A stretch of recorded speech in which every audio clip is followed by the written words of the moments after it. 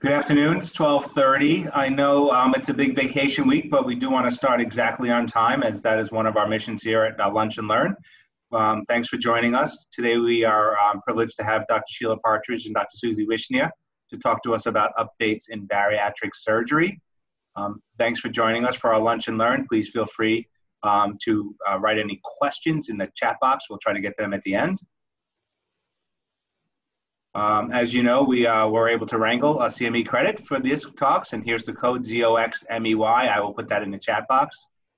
And if you have any questions about getting that code afterwards, you can just let us know.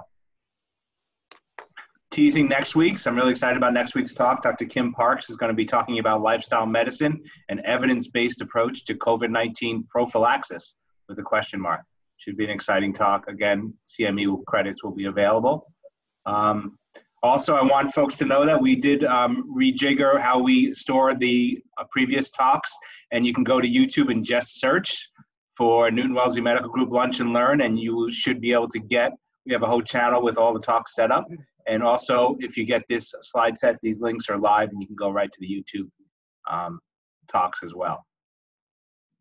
And with that, I'm going to unshare my screen and allow Drs. Partridge and Wishnia to take over at this point. Let's see. Go ahead, Susie. You should be able to grab the screen now. Okay.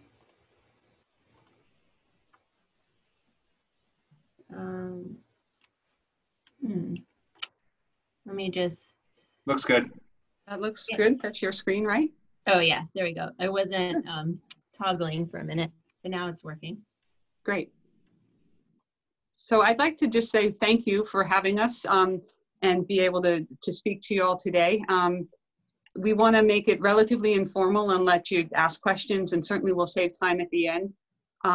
Susie and I wanted to really introduce you to, or help demonstrate how we treat patients, our team approach to treating the disease of obesity, and how we like to treat the whole patient, because obesity is a very multifactorial, multifaceted disease. So our main goal is to help PCPs and specialists and others throughout the Newton-Wellesley community really at how to help people live longer, happier, and healthier lives.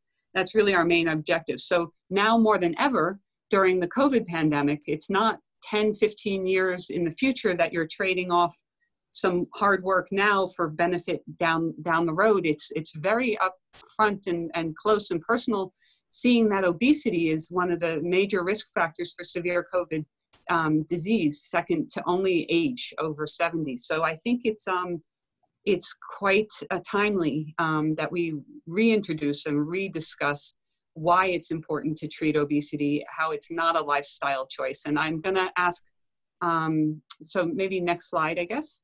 I'll introduce you to our team, and then Susie will talk to you some, and we'll go back and forth and answer questions for sure.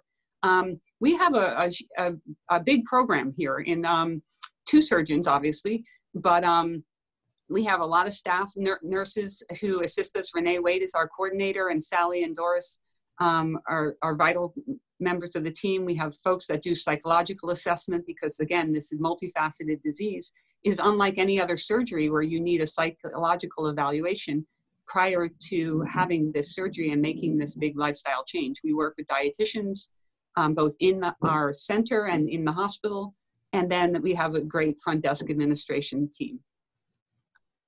And really exciting, and it was something we've worked on for many, many years, is the addition of a medical obesity specialist to our team, and that component to help treat our patients throughout the hospital, whether it be George Philippides from cardiovascular cardiology, or Gene Steppel-Resnick and Slovic, and those folks from endocrine. They want somebody to help treat the disease of obesity within their specialties, whether it be AFib or be diabetes, that they see these patients. They really are clamoring for this, and so are we. Our patients, both before, if they don't qualify for surgery.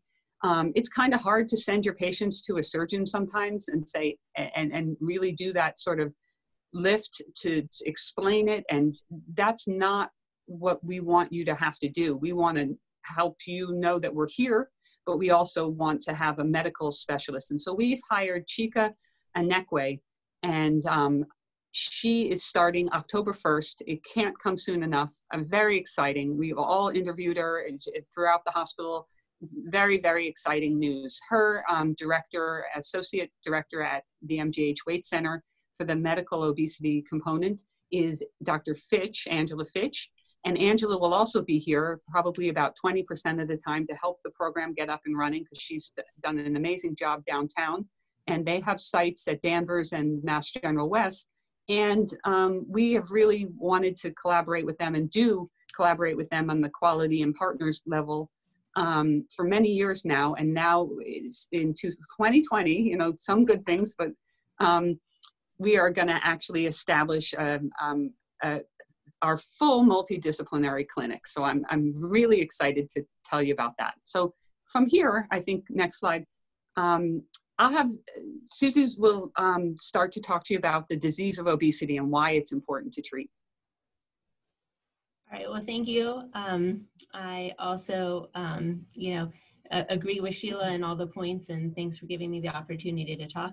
So the disease of obesity, over 1/3 of the American population is obese, which really equates to about 80 million Americans or obese people in the United States. And even in Massachusetts, we think of our state as one of the healthier states, but even here, we have a population of about 25 to 30% of people that are obese. So significant even in our own healthier state.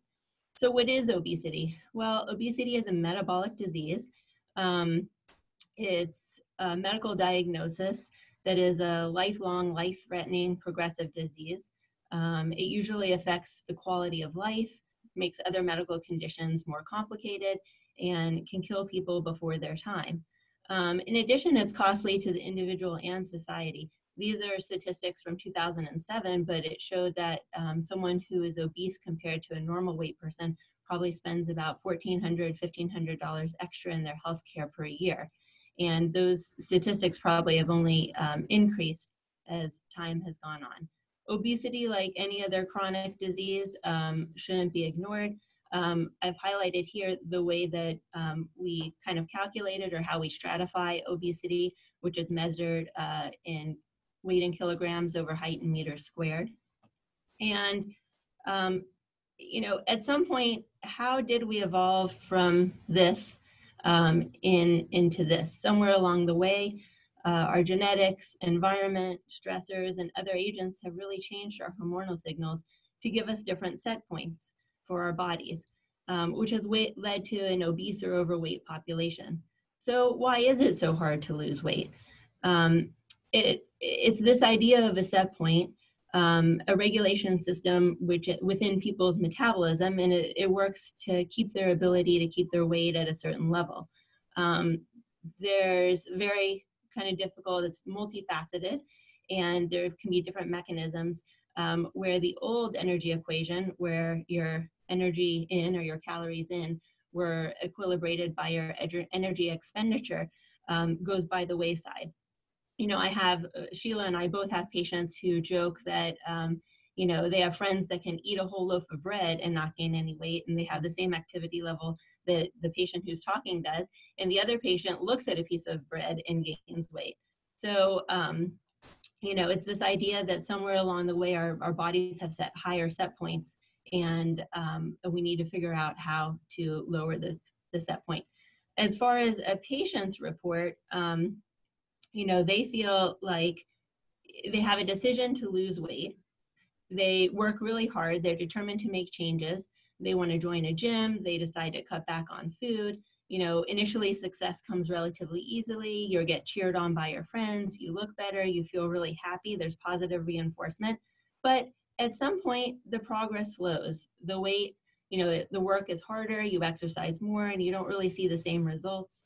And if it was just about what you eat, then why would you hit a brick wall? And this is what our patients talk about all the time, that after a while, it can be 5 pounds for some patients, it can be 10 pounds, it can be 50 pounds for some patients who are still morbidly obese. And they hit a wall where the weight just doesn't come off. They keep doing the same thing that had created weight loss in the past, healthy habits, exercise, and they just can't get more weight off despite their goals. So that leads to frustration. It leads to kind of falling off the wagon for some of your habits. Patients feel more tired, they get less motivated, and then the weight starts to gain back. So why does this happen? Well, it's a very multifactorial process. It can be somewhat to the processed diets, to irregular eating patterns. Some of the dieting fads out there have people skipping meals or, not eating the proper foods.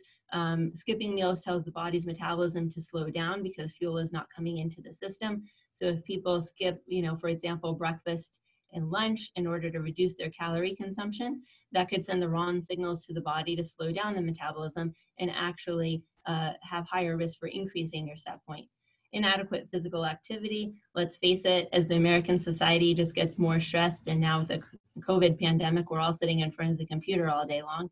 So we do get a lot less physical activity. Inadequate sleep can lead to poor weight loss. For example, even untreated obstructive sleep apnea. If you're having lower oxygen levels at night, you feel fatigued when you wake up in the morning and you only want to eat more to try to increase your energy. Stress, medications that cause weight gain, and then our general changes that we see in life with aging, pregnancy, and menopause. In addition, I think emotional eating has gotten to be a huge problem in the US, and maybe the poor management of our stress and dealing with our emotions. There are great impacts, especially physiological impacts of obesity. It's not just about cosmesis or the weight itself. There are about 195 different diseases that can be either directly attributed or made worse by obesity. Some of the top 18 or 20 are up on the screen. And the higher the BMI, the higher the health risks with that. And in addition, there's this twin epidemic of obesity and diabetes that we have coined the term diabesity, whereas nearly 90% of people living with type 2 diabetes also have a diagnosis of being overweight or obese. In addition, the risk of development of diabetes is almost 20 times higher if a person has a BMI of greater than 35 or higher. Prior to the COVID epidemic, diabetes was the leading cause of preventable disease in the United States, surpassing tobacco, bumping tobacco down to spot number 2. So what is the treatment? Well, the most successful treatment is metabolic surgery. And I think when people hear that, they feel, maybe it's too radical, or, how can surgery be the best treatment option? And so kind of a poll for the audience. Once you've reached a certain set point, which we'll coin here as a BMI greater than 35, what does the audience feel that the success rate for treating obesity with diet and exercise alone? Because that's what normally we would recommend as the first baseline, treatment process. Any takers? All right, well, I'll tell you, it's 1%. So 1% of the population has the ability to change their morbid obesity or bring themselves down to even an obese level with diet and exercise alone. And for a BMI of greater than 40, that statistics is 1 in 2,000. Yeah. So if the set point is not changed and you only get, this leads to only getting short-term weight loss. And this happens with a lot of dieting, is where people can make tweaks in their diet, they can exercise, they can improve habits, and they can lower their weight to a certain extent. However, if the set point itself is not lowered, then patients usually don't see sustained weight loss long-term. So how do we change the set point? Well, the set point can be changed with medications, and it can be changed with surgery is another option. The issue with lifestyle and dietary modification is that rarely it changes the body set point significantly enough to maintain it at a lower, healthier level. And that's what can happen with some of the fad diets, and why the statistics are as such that once you get to a BMI of 35, you have about a 1% chance of reaching a healthy weight on your own.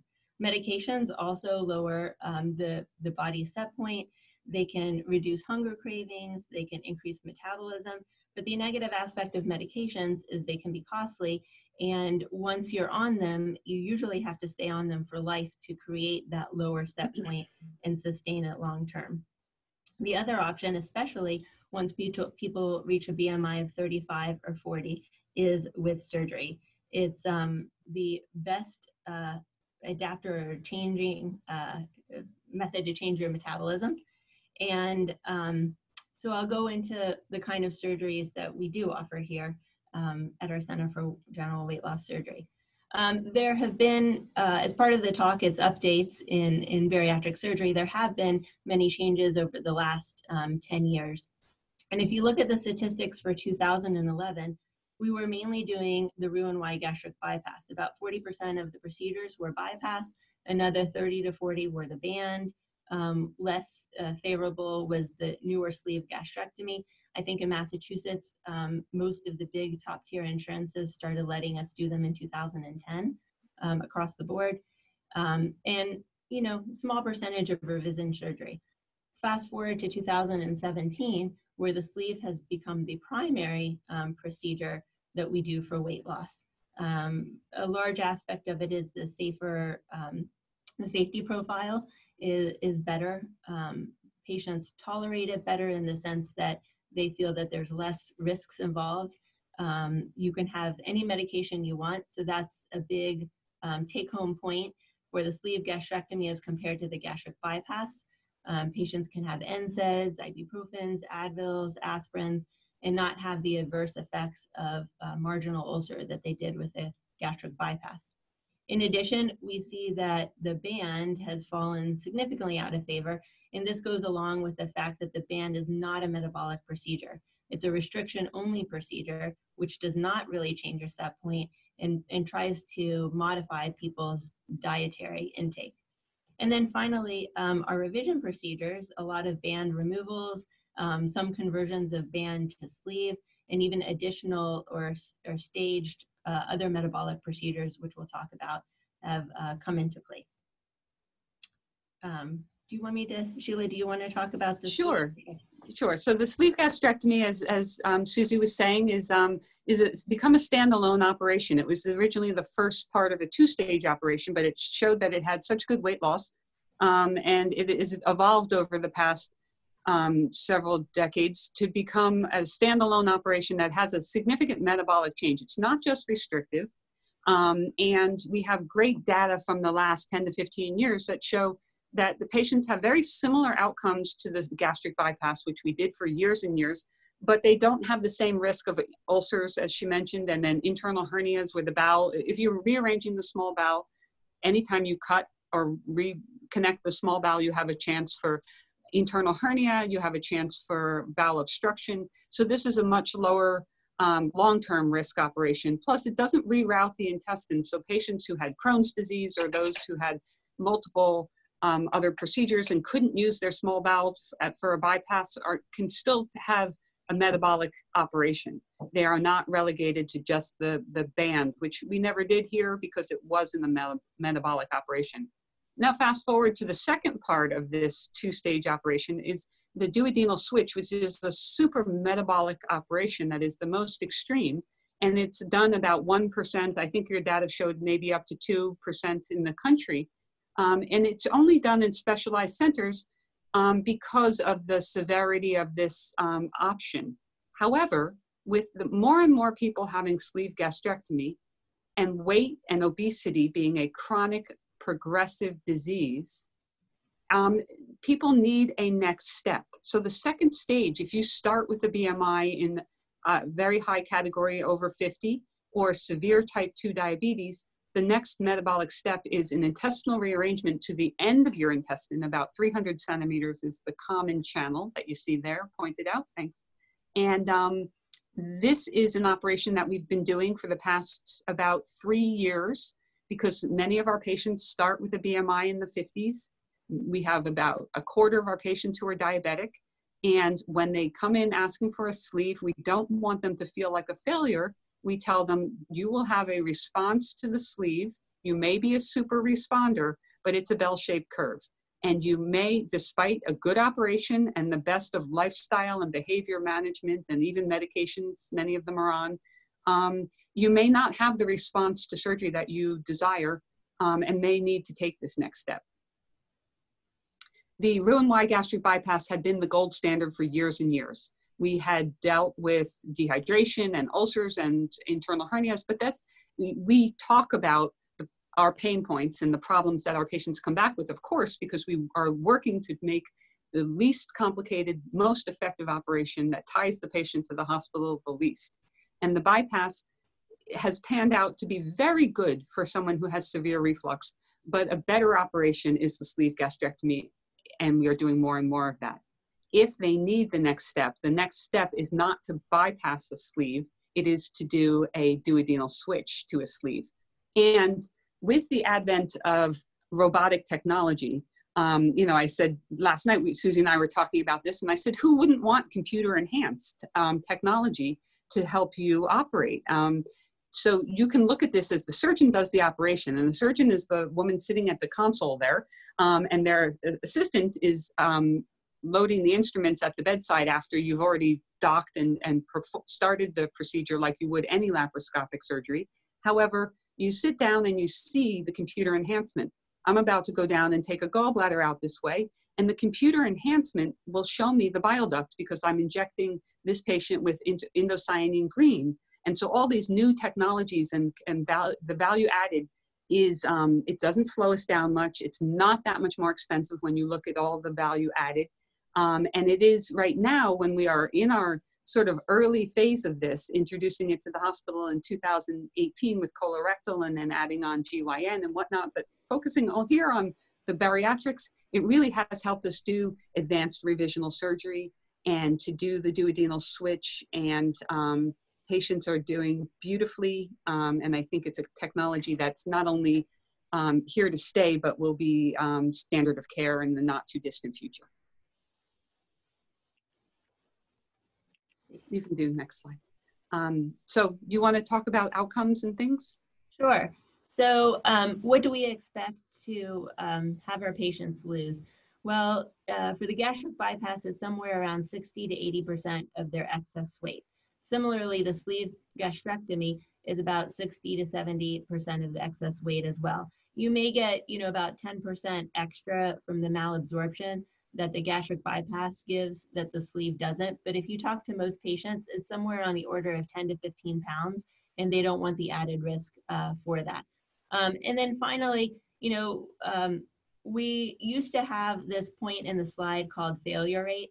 And it's actually, in thinking about it in a different manner, it's really a poor response rate. Sheila had talked about the bell-shaped curve of any treatment process where you have super responders and you have people that don't respond so well. And that's, I think, where this 5% mark of less desirable responses. But now with the advent of the duodenal switch, we have the next step to offer our patients. And some patients do great with weight loss, and they may be at a BMI that is acceptable to them, but they still have really bad diabetes, and at least we can offer the duodenal switch for them. And the increased life expectancy is really extraordinary. 70 years on average for patients that start out with a BMI of 40 and undergo surgery, and then 14 years for patients who start out with a BMI of 55. Other weight loss outcomes, diabetes-related mortality is reduced by over 90%. Cancer-related mortality reduced by 60%. Some of our patients haven't gone to see their gynecologist in 10 to 15 years because they're embarrassed or worried about the care that they're going to receive. And so we get them back involved in routine healthcare and screening. And in addition, with the decreased estrogen production and some of the other things that go along with weight loss, we see a significant reduction in mortality related to cancer, and also coronary artery disease reduced by over 50%. Here on the slide are other positive benefits in cardiovascular mortality, but what really is significant is by operating on 13 patients, 1 out of every 13 can be saved with weight loss surgery. And then finally, to wrap it up so I give enough time for questions, our center has really looked in the last few years to provide added support for our patients. We have a Bariatric app, which patients can log their food. They can stay routinely in touch with our dietitians. Updates can be pushed to them on their phone for group support meetings. We have a new My Hungry Head program, which adds cognitive behavioral therapy and addresses the emotional eating issues that I had talked about earlier. And finally, we're proud to offer virtual visits and direct from our website. Patients can choose to watch the new patient seminar online. They don't have to drive in, and they can also have virtual visits and have easy access to us.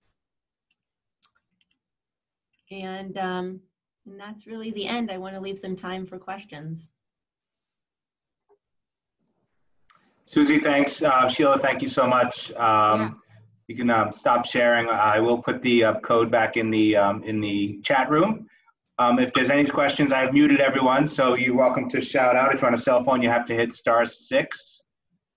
In the chat room, there is one question. I'll put it out for you guys. What annual labs do you recommend after sleeve gastrectomy for monitoring nutrition, vitamin, and minerals?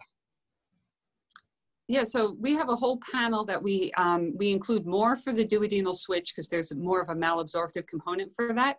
But in general, I have a dot phrase, I can put it out, but it basically is the ones that aren't obvious: parathyroid hormone. We check iron storage and multiple vitamin levels like B vitamins. For the DS, the duodenal switch, we check vitamins A, D, E, K, magnesium, manganese, selenium, zinc, a lot of the minerals that aren't normally checked on a routine panel. We check thyroid, we check hemoglobin A1C, even if diabetes has been resolved, because it is a lifelong progressive disease. And just like obesity has a spectrum, diabetes has a spectrum. So they're a twin epidemic. So we really are vigilant about following our diabetic patients and our patients in general to make sure that they're not being missed, and that, you know, there are many, many patients that come in and they have an A1C that they say it's 8 or 9, and they say they're borderline diabetes. And so we say, no, you're severe diabetes. And, you know, there are a lot of labs that we need to check lifelong. And certainly if patients are following up with their primary care only, which is okay, we encourage them to partake of all of the support, the lifestyle support, the nutrition support. So in which case we would see them once a year. And I joke, I say, whether you like us or not, come in once a year, we'll check your labs. If you move away, we do these are the labs that we check. What about this question, Sheila? Are you still holding the information sessions they used to hold in the large auditorium? Are you doing those virtual, or are people just doing individual ones? So we have the virtual, it's a pre-recorded one. We are going to update it, and we were hoping to make that a new presentation when we have our full complement of staff and have it be with Dr. Inekwe and Dr. Wishni and myself and the other staff. So I think more to come on that for sure. Great. It's an exciting time. And then Cord is asking, as he always does, do we know how many patients among our PHO, the covered lives that we cover, have a BMI over 35? Is there, and how many of those are appropriate for bariatric services? Yeah, so nationally, we operate on only 1% of the population that would qualify for bariatric surgery. And I just read yesterday regarding the COVID pandemic that about 9% of the population in the country have severe obesity and are at risk for severe COVID, but they reduced that number from BMI of 40 down to BMI of 30. So that's actually more like 45% of our country, our population.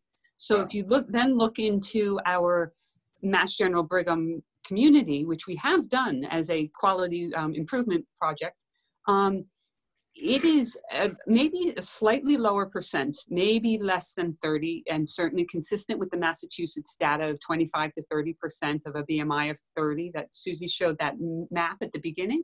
So our Mass General Brigham population is very similar to the rest of the state, and we are operating on, again, probably less than 1 to 2% of folks who would qualify. And it's not to say anyone's doing a bad job. There's just a lot of education that needs to go on for patients, for staff, a lot of misconceptions that we're hoping to clear up even here today, some of them. And a lot that evolves and that we're learning. So you saw that pyramid that Susie had put up where it had surgery for the higher BMIs. I think it is in the guidelines and it is becoming standard of care to at least offer it as an option to our patients who have a BMI 35 and above and they qualify for surgery. It doesn't mean everybody should have surgery. It just means that it's an option that they qualify for it and they should know that it exists. Thank you. Last quick question. It says, can anyone see this seminar? The seminar is off the website, so it's open and free, right? It is. If you contact our office, they'll give you the information to navigate through the link. We want to be able to have a touch point so we can explain to patients the process. But yes, anyone can have it. Mm-hmm. Thank you guys very much. It's 1 o'clock. Appreciate everyone's time. Thank you again. Everyone have a nice weekend and join us next week. I put the CME code in the chat box. Bye-bye. Thank you. Great. That was great timing. 1 o'clock. It's like